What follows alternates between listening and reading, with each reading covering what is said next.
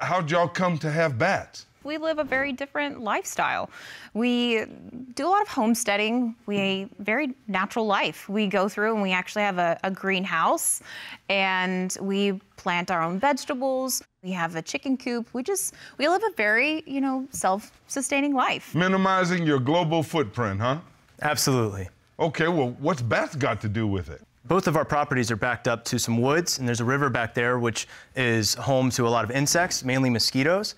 And so when we moved in, we noticed that there were a lot of mosquitoes, so much that we couldn't really enjoy ourselves out on our back porch. So we decided to do the all-natural thing, which was to attract bats to our backyard to help control the mosquito population, because bats can eat up to 1,000 mosquitoes per hour.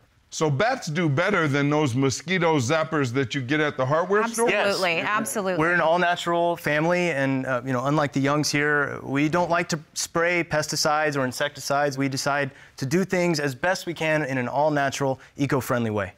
Mr. and Mrs. Young, did you all know that they were kind of naturalists who... Oh, yes. I feel like we've actually been quite understanding of their naturalistic ways. They have chicken coops, and you can imagine it's very loud, especially early in the morning, and it smells not so pleasant either.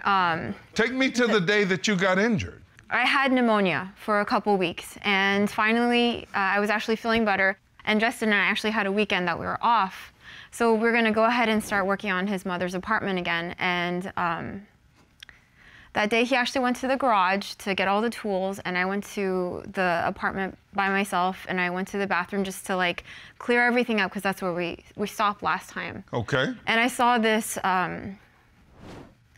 spongy mold on the shower part, and I was like, okay, well, we haven't been there in a couple weeks, understandably, so things might happen. And so I got all my cleaning supplies, and I started cleaning the spot, and it actually jumped up at me, and it wasn't mold, it was actually a bat, and there was wings, and there was it kept biting at me and attacking me, and I thought that it was just that, and then all of a sudden it felt like there were hundreds of bats everywhere, and there was just wings and screaming, and even now sometimes I still I have nightmares about that incident, and I just kind of...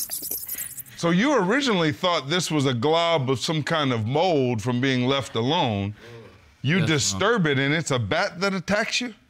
Yes, Your Honor. And you said there were others in there? It felt like there were hundreds at least. Sounds like a movie. That's exactly what it felt like, Your Honor. So I was in the garage and then getting the tools and supplies. I hear my wife scream, and it's a bone-chilling scream. I've never heard her sound like this. I run to the detached garage, and I look, and all these bats are just flying out like it's a movie. And so I go in, see my wife. She's in the fetal position, laying in bat poop, guano, essentially. So I'm trying to get to her. I'm beating these bats left and right, trying to get to her. I pick her up, and I rush her to the ER because I think she might have rabies or contracted some other disease from that. I see the scratches on your wife's arms. I mean, this must have been really bad.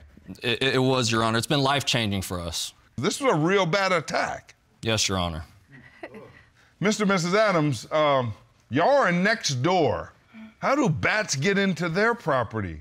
We hate that this happened to them, but we want to make a point that bats, they don't just randomly attack human beings. They have to be disturbed in order for that to happen. So if you're gonna scrub a bat, of course it's gonna freak out and bite you. They're wild animals.